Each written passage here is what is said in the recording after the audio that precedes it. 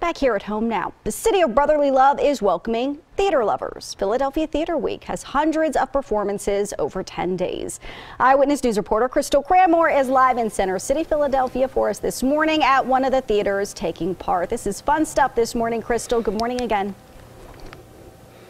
Good morning, Jen. Well, Valentine's Day is coming up, and if you're looking for something to do with your boyfriend or girlfriend, why not do something other than going to the movies and dinner? Why not switch it up a little bit and see a play? Now, the good news is Theater Philadelphia, for the second year in a row, has brought back Philadelphia Theater Week, and there are hundreds of plays available to you for the next several days. And one of those plays is actually Romeo and Juliet. The Wilma Theater Company is going to be putting on the production. Wilma Theater is about to celebrate its 40th year this year. It's been here on the Avenue of the Arts since 1996. Now, their production of Romeo and Juliet is a modern spin on a classic love story. And here to talk about that is Pat Adams. She's a resident stage manager. What can you tell us about the spin you guys have put on this classic love story? Well, what we've done is infused it with music. Led by Gracie Martin.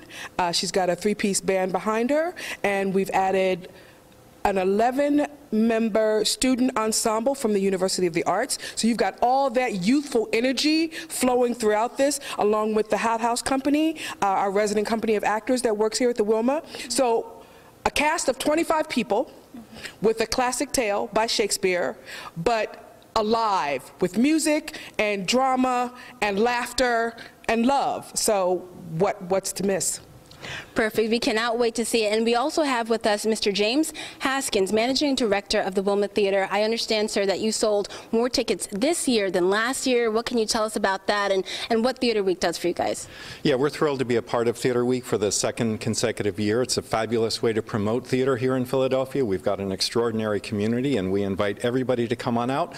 Romeo and Juliet only has 2 more performances, today at 2 o'clock and 8 o'clock, so we encourage everybody to start your Theater Week adventures here at the Wilma Theater with Romeo and Juliet. It's an opportunity not to be missed. Perfect, sir. Thank you so much. Now, Theater Week ends on the 17th. Tickets range from $15 to $30. So, depending on which show you see, it might actually be free. Now, again, fellas, if you're looking for something unique to take your girl to, take them to a play, and I'm sure they'll love it. And if they don't, you could always blame me. I can handle it. It's okay.